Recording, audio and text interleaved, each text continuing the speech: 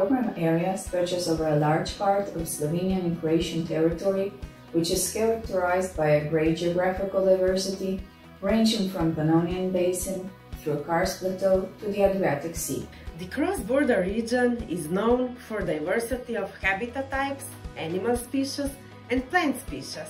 They know no borders. The efforts to preserve biodiversity can be effective only if the relevant actors from both sides of the border join forces.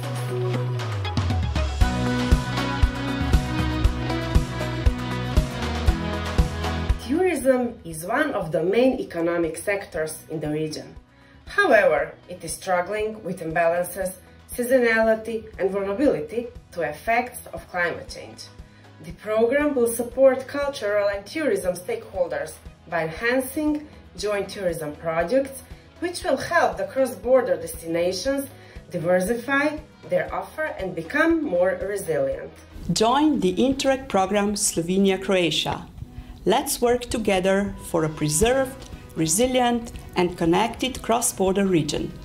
A region where everyone sees sustainable development as the key tool to reach economic viability, safety and environmental protection, biodiversity preservation and social well-being of all citizens.